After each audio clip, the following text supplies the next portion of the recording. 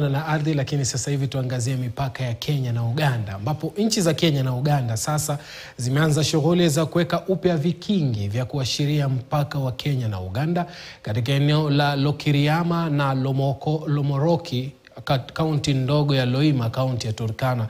Shughuli hiyo inaongozwa na masorovia kutoka mataifa yote mawili, namna anavyoripoti mwanahabari wetu wa Turkana Mike Kutan akiwa Lomokori. Shughuli ya kuweka upya vikingi vya kuashiria mpaka wa Kenya na Uganda katika eneo la Lokiriama na Lomokori inatarajiwa kukamilika baada ya wiki mbili. So we must show a clear boundary. Jamii kutoka mataifa yote mawili zitahusishwa katika shughuli yenyewe. With the support of the local communities. We want the local communities to ensure that they participate in constructing the boundary pillar, that is reconstructing the boundary pillars, and also to the artisans will come from the local population, the cement aggregate, including all the labor of cutting the line. Wakoloni walioweka vikingi hivyo vya mpaka nyakati za kale hawakuwauzisha wanajamii na kusababisha wanajamii hawa kuviharibu mwaka 1962 wakidhani madini yanapatikana hapo. Since it was constructed single-handedly by the colonialists, the local people never participated. So what happens is that these people, they went for it, trying to get the mercury or something that is underneath, believing that there is something underneath, but in reality there is nothing underneath.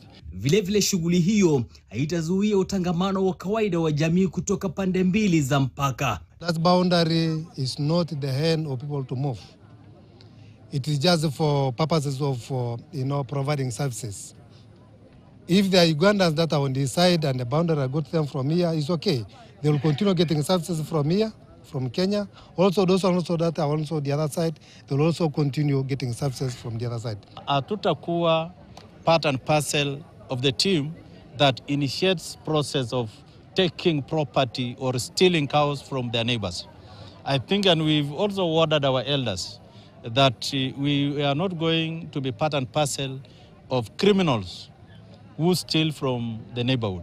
Viongozi wa Turkana wamesema kuwa hatua hiyo itaimarisha biashara katika mataifa haya mawili jirani. Even some locals will get employment, and these are the benefits that will accrue from this project. Wakazi wanahimizwa kukumbatia shughuli hiyo. Sometimes we are a team here which will be here for 15 days. They will now initiate the old boundary which was established in 1962, and we have agreed with the two communities, Ugandan people, Kenyan people, each to give 10 to provide labor for that, so that they own the project. Kwa hivyo boda hii ambayo hii inakuja kuwekwa pillars, haitazuia wewe kukaa vile umekuwa ama kuzuia mtu wa Karamojo kukuja huku. Kenya itaendelea na Uganda itaendelea. Kwa hivyo hiyo tu ni kuonyesha mwisho wa Uganda na mwisho wa Kenya ni wapi. Kama vile kwako, kila mtu umeweka fence kwako. Nikiripotia runinga ya KTN News nikiwa Lomokori, mpakani pa Kenya na Uganda, mimi ni Mike Kutan. Shukran sana Mike Kutan akiwa huyo Lomokori kule Turkana. Tuangazie maswali